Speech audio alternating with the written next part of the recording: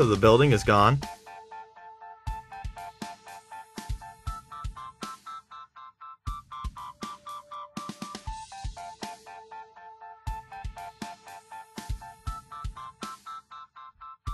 Perhaps we should take a look inside.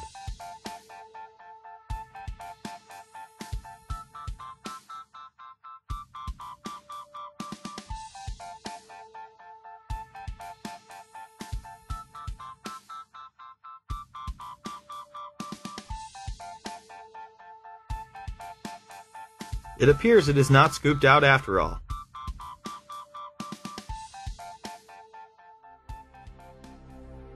Members of the media were reporting that the building had collapsed due to structural damage and fire, more than 20 minutes prior to it going down. Now, more on the latest building collapse in New York. You might have heard a few moments ago, I was talking about the Salomon Brothers building collapsing, and indeed it has. Apparently that's only a few hundred yards away from where the World Trade Center towers were.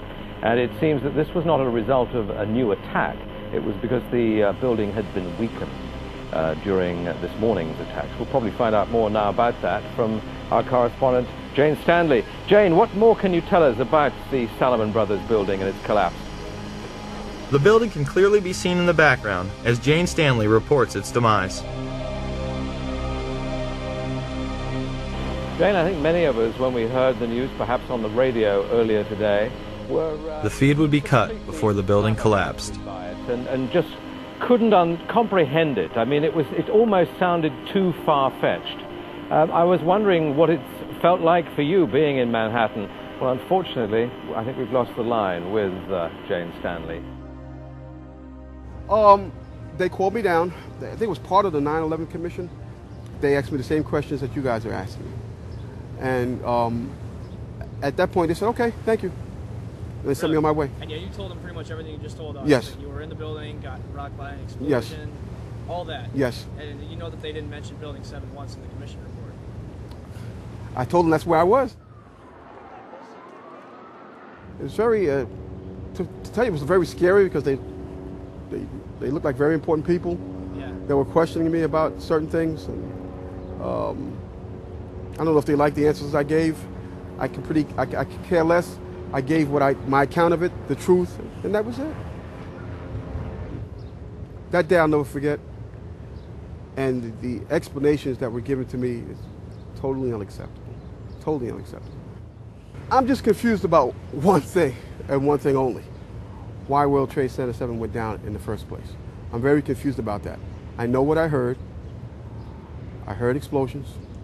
The explanation I got was it was the fuel oil tank. I'm an old boiler guy. If it was a fuel oil tank, it would have been one side of the building.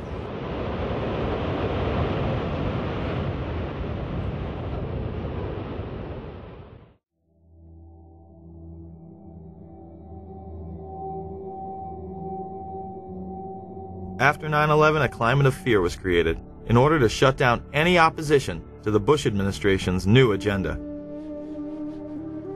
A week after 9/11, anthrax began appearing in the mail. The letters were made to look as though they were the work of Muslim extremists, claiming "Death to America" and "Allah is great."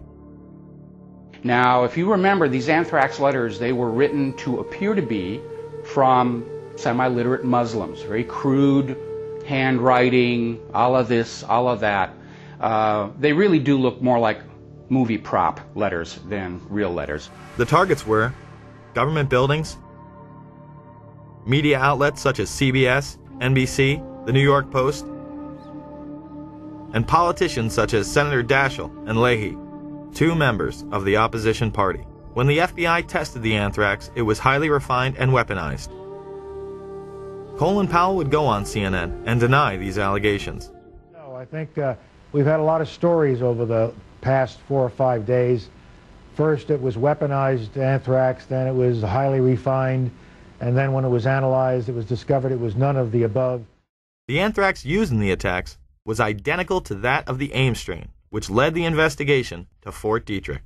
An analysis of the anthrax that was sent to Senator Daschle's office shows that this anthrax has a sophistication that leads people to know that it can only be produced by a PhD microbiologist, and it would have to have been done in a small, well-equipped microbiology lab. This appears to be the so-called AIM strain. That was a strain of anthrax that was first isolated almost 50 years ago at a U.S. Department of Agriculture diagnostic lab in Ames, Iowa. What's uncommon about this is that it has been engineered in such a way to be, as they say, readily aerosolized. That means, in effect, that what somebody has done is taken the anthrax spores, added to them some kind of a chemical to get in the way of a normal electrostatic process that causes the spores to clump together. Chemical's been added to declump them, in effect. That makes them very fine. They are able then to be dispersed very readily into the air. The Washington Post would report, genetic fingerprinting studies indicate that the anthrax spores mailed to Capitol Hill are identical to stocks of the deadly bacteria maintained by the U.S. Army since 1980. Those labs can trace back their samples to a single military source, the U.S. Army Medical Research Institute of Infectious Diseases at Fort Detrick, Maryland. It's been made quite clear that Al-Qaeda wasn't behind this. It is a specialized biological weapon only produced by our military in one facility. High-level FBI and CIA officials said none of the 60 to 80 daily threat reports from intelligence sources contain evidence linking the anthrax attacks to Osama bin Laden's terrorist network. This did not stop the mainstream press from trying to blame Al-Qaeda. As investigators race to find answers to the recent wave of anthrax terror, we'll look at what investigators are targeting now.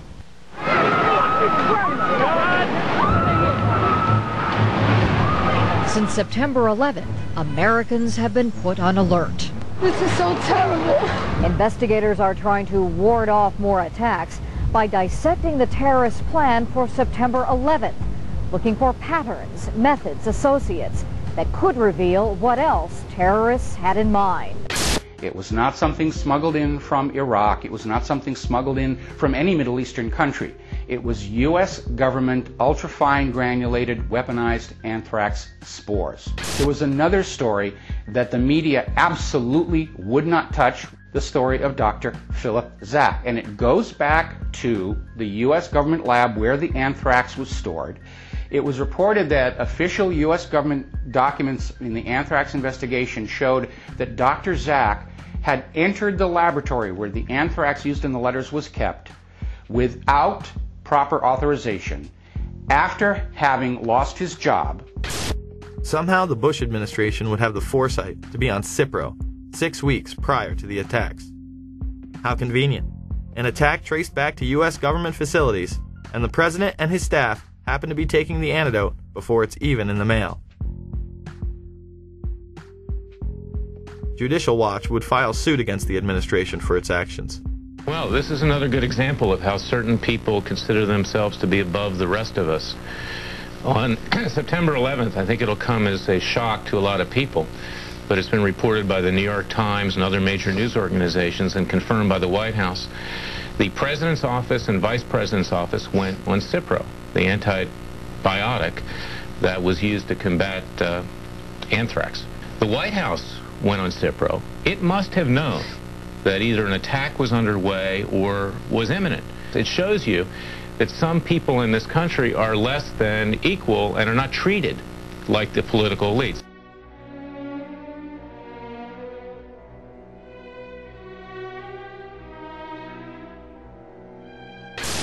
"9/11 was an international intelligence operation that included role players within our own government, as well as in the governments of Pakistan, Saudi Arabia, and Israel.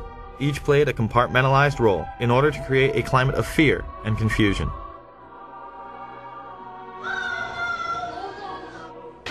This, combined with the evacuation of government offices, kept any type of dissent off the radar. It was a time when Americans felt they needed to rally around their leaders, and they did. I can hear